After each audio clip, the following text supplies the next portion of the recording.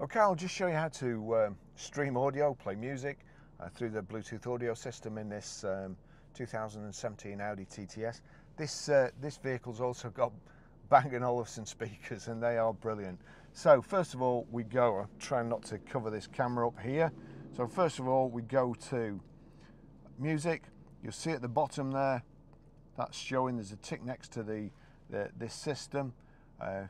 If not, then of course you just need to click like so, tick on it, and then we go back to the record.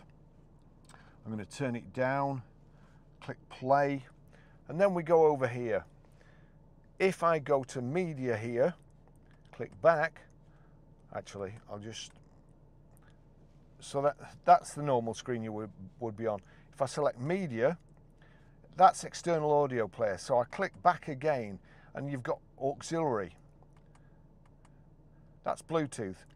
Select Bluetooth. It's showing all night long. I'm just going to turn that down a little bit. I could have sworn I'd turned that down, but anyway. So there we go. We'll turn this up. And now it's just automatically turning up with this system. Yep, it's just going straight back up. That's a blow. What if I turn it down like that? No, it's just going straight back up because it's connected. As soon as you get in the car. So I'll control the volume with this.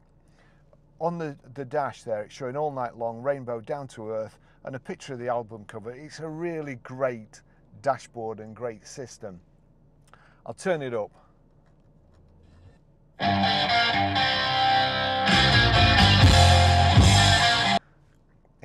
It's a wild system. The only thing with this is, this car, I'm not sure what you'd want to listen to. The engine sound, or the fantastic Bang & Olufsen speakers.